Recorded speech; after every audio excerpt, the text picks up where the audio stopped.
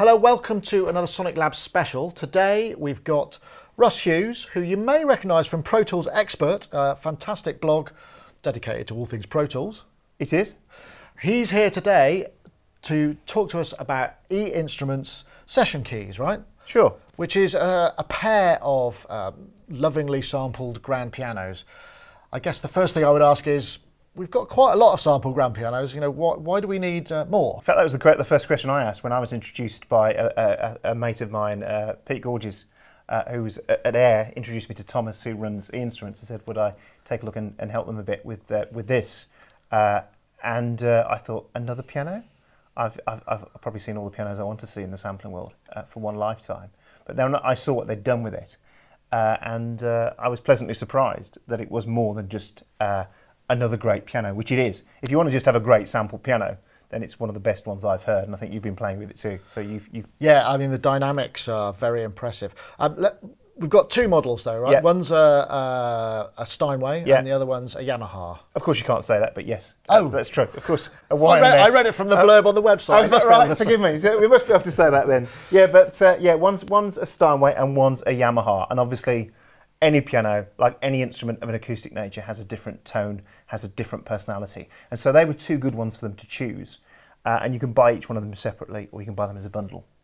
So the sampling process, I'm keen to sort of find out what makes that, because obviously E-Instruments are kind of known for their meticulous nature. Is it the same process applied to this? Surgically, if I was ever sick, I'd probably want Thomas to actually operate on me, because the way he samples stuff. I think you asked me earlier, is it some kind of IKEA process? Is there like a mechanical finger? No, it really is that it starts with performance. So they go into a studio, a great space. So first it starts with a space, then they go into a great studio, and then they will go through and meticulously sample each note at different samples until they get it right.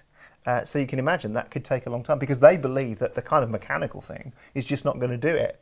So it's sampled and sampled through fantastic microphones and through fantastic preamps, and those are surgical too. So they're not like analog mics, so they're not like vintage Neumanns or vintage preamps. It's all very surgical, because as far as the team at Instruments are concerned, it has to be what you want the sound of the instrument. Yeah, you want the sound of the instrument, not your version of the instrument, or that. So that's how it works.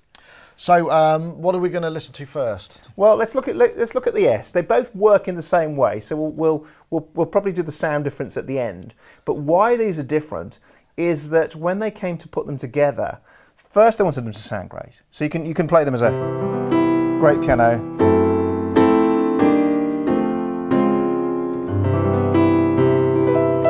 So there's that. So there's great perform. Beautiful. Yeah, that just rings out, doesn't it? Yeah, it just rings out. And the harmonics are there, and the sympathetics are there, and everything's there. So there's two versions in each one, the Y and the S. We're on the S here. So we've got lid open, and then we've got lid off. So you've got two different versions. So often in studios, they'll take the lid off, get the mics in nice and... It's much more immediate. Yeah, you can hear there's a sort of closeness to the strings, isn't there? Closeness. And so straight away, just switch between those two. And that's in concert mode, isn't it? Because that would traditionally be throwing the sound out towards the audience, right? Yeah, exactly. That's part of it as well. So you've got the basics of that, and then you can go to the tonality, and you can then start going through the resonance and the envelope of the sound and the noise of the hammers and the actual piano on each one of these.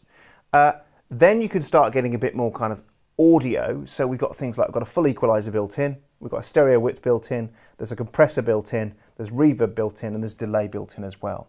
Because these were aimed at not only those that want a great piano, but as you know, with any instrument, half of the thing is the instrument, the other half is the performance. So there are people out there that may want a great piano but don't have a great piano player. So we'll be looking at that and how performance works in a minute. So that was part of the conversation, and that's partly where the animator comes in. But the other thing is that if you want to use this for things like sound design, we can start going back, so we can just listen to the mechanics if we want. That's uncanny, right. And we can bring that in, or we can, and this is what we call the pentamorph, where you can then start moving between things. So. And now we've got the acoustics, and then we've got reverse coming in as well, so we can play. Oh, so it's like a little tape, like a reverse. Yeah, or we can go all the way. So if you're a sound designer, you can go, so this is called aerial then.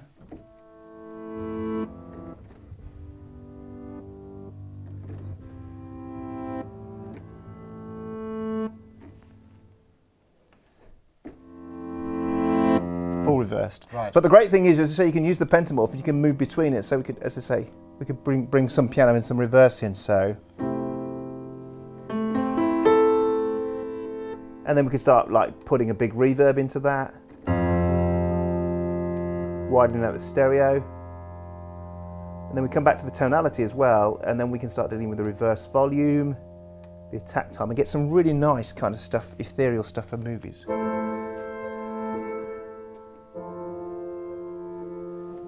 So the aerial's beautiful for that.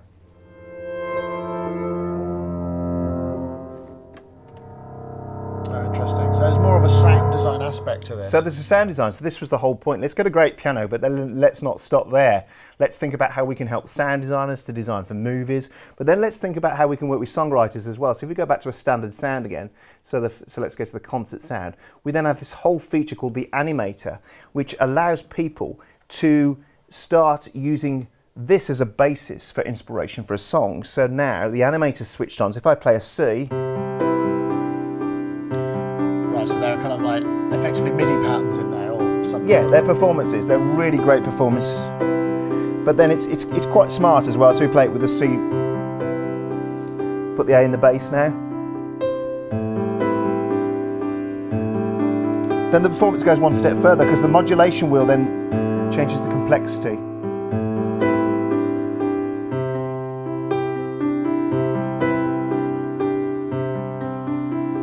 And then there's different parts to it as well. So you can either change these with the keys at the bottom of the keyboard. If you had an 88 note keyboard, then C-2 allows you to do switching live, or we can just get one of these going now. Right, so variations on a pattern. And there's everything in there. There's everything from movie type stores to just good rock pianos that are stonking away.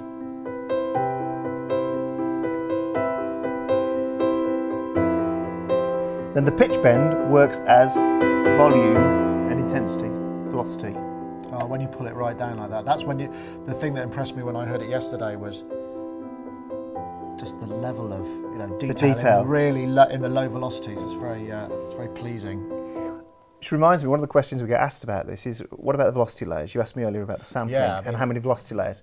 That's a trick as well. There's a special algorithm in there that isn't just a basic, like as you know, often with sampling what you have is you have a lot of layers and there's just switches going on.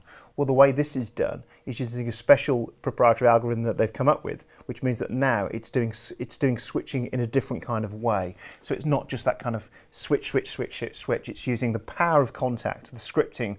What has made these guys really popular and really famous with things like session horns, there's a new one, Session Horns Pro, actually came out yesterday, and this latest one is their scripting power and their scripting gift, right. and that's what's really cool about this. So that's often the case in the Kontakt world, isn't it? Yeah. They've got an arch coder who can just do all this amazing stuff. Half of it's the sampling and half of it's the scripting, and so that's all built in there, so that you get this lovely stuff going on. As I say, with the samples in particular. Can you affect the feel of this as well? Because obviously this is very straight. I mean, can you kind of swing it, or can you change the tempo? You know, that sort of stuff. Yeah. You can swing it here. Okay. And presumably all of this stuff is real-time controllable. Real-time controllable. There's a really nice feature as well. We'll talk about, which we'll jump on in a sec. But it's real-time controllable. You can then record these things into your DAW. Right now, I think we're going to get to it. You asked me earlier. Yeah, I was wondering whether or not the performances are spat out as MIDI performances, and then so you can tweak and edit after you've played it through the instruments effectively. No, they're proprietary. They're proprietary performances at the moment, but it should be coming in a later release. It's a limitation that's there at the moment, but they're working to get it in a later release. So right now, what you could do if I recorded, what would happen if I recorded right now? Would record that C note on the DAW timeline. Yeah, because one thing I noticed is this is all working off the white keys, right? Yeah. So the black keys then become modifiers for the playback. It depends. Well, at the moment, actually, they're actually part of the chord structure. So if I'm playing a C and then play a B flat. Ah, okay.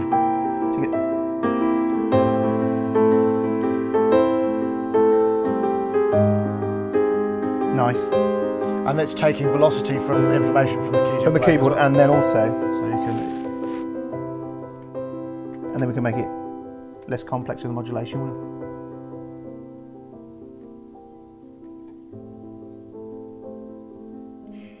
It's very, very quiet. Need Bjork, don't we? Smart chords, I want to talk about that as well, because some people, again, they might not even be a keyboard player, but they might have pads. We've got this keyboard here with these pads built in.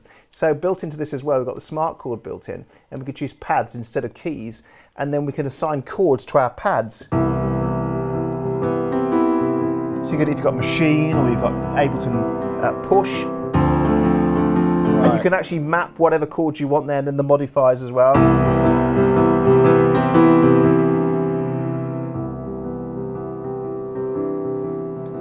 So I guess, yeah, the more pads you've got, the more kind of, I guess with push it could be a very powerful system. So although there's only, what's that? 16. 16, right. Yeah, okay. 4x4. So it's like machine, or it's like the pads that are on most standard keyboards like this. It's an M-Audio Axiom that's doing this. So the kind of punchline of this is you get great pianos, but then you get enormous amounts of sonic flexibility, and second, performance flexibility. Because what they set out to do was give not only a great sounding piano, but a piano that would have the power to give you ideas. Some might think, well, isn't this kind of Casio organs, sort of one finger playing? Well, it's not about that. It's about giving people inspiration. So you could get this out and you could start just trying some chord ideas out. And I've done it in a couple of songs actually and tried it. And already there's some really, like, we've just had a great review, recommendation through from Rick Simpson, who's just finished the latest Coldplay album, and he's been playing with it, and he loves it. Reverse piano. Yeah, reverse piano, or those, because Rick Simpson's done some really great work on putting those kind of pianos in the background. If you listen to the track like Magic that was recently out, there's a piano bed in the background. You can't tell it's a piano, but it's got that kind of reversey right back in the mix thing, and so it takes pianos to a different place. So I think some people will still want just a standard piano, and you've got that. Or you can go really, really deep. Okay.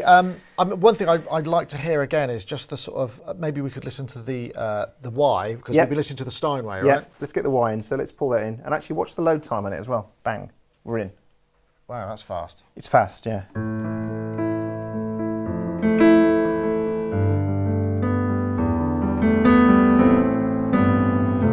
Got the top.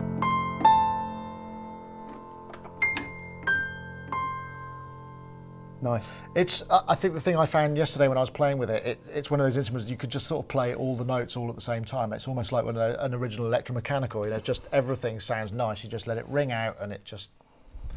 And is it from RAM, or is there disk streaming going on there? It's obviously using. They work very hard to use the latest version of Kontakt. In fact, they're in very close contact with the guys, forgive the pun, at Native Instruments, because they are constantly pushing the boundaries of this instrument. In fact, on their session horns, they really did push it to its limit of what you could do in terms of how many samples you could have in the library. And so yes, it's going to use disk stream. It's going to make sure this is running on a laptop. It's a MacBook Pro, and you saw the load time, and there's no glitching, there's no dropouts. And I noticed on the interface there's support for 3 piano pedals, which are obviously not many of us. We've only got the sustain pedal plugged in at the moment. Yeah, it truly is. It's trying to think of all the options that are available. It's trying to think there's going to be some people that are going to use this just as a fantastic piano who've got a classical background, who are a 3-pedal person, but at the same time it's thinking of those people who may just want to use it as a writing tool or a sound designing tool. So it's really ticking a lot of the boxes, as opposed to, there's some great instruments already out there in piano terms, but I don't think any of them has the power of this one. Right. So perhaps we need to get onto pricing and availability and that kind of stuff. They're available now, right? It's available now. It's been on the market for about a month. It's got some great responses. It's got some great reviews. It's got some great artist endorsements already, and there's more coming. So you can buy them as separate instruments. You can buy them as the Yamaha or the Steinway, or you can buy them as a bundle. $99 dollars each, or $159 for the bundle. Okay, and it's download. Download, yeah, quite a big download. So you might want to make a coffee while you're waiting, depending on where you live. Okay. So there you have the E-Instruments session keys. We're playing it in Kontakt standalone. Presumably, it's got all the Kontakt, so it's going to be AU, VST, all the usual suspects. Yeah, it will work in any DAW virtually that will host Kontakt. Of course, it works standalone as well, as we say. So you work it in Pro Tools, Cubase, all the usual suspects. Okay, so I want to say thanks very much, Russ, for coming in. I think it's only fair that you play us out a little with some more piano and want to hear Richard Clayderman bit. Yes, we'll get the soft focus going for you. Where's the candelabra? What's wrong with you guys? We couldn't order one in time, I'm afraid. Well, let's just go through some of the sounds as we play out then. So that's the acoustic piano, but there's lots of presets, as you can see. There's some very, so there's like a roomy piano there we could play. So.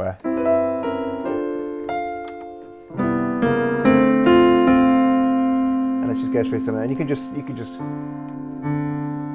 and again a bit more wild as you go.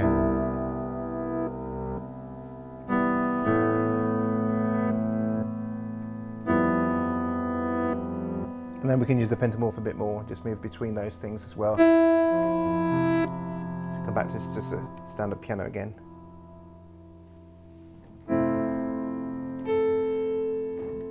There's a bit of attack on the sound. Yeah, we've got the attack, we can go in there, we can go into the tonality here and do weird things with it, so. So you can really go, you can go crazy. You can, if you really want to do some Philip Glass stuff, you can really go for it.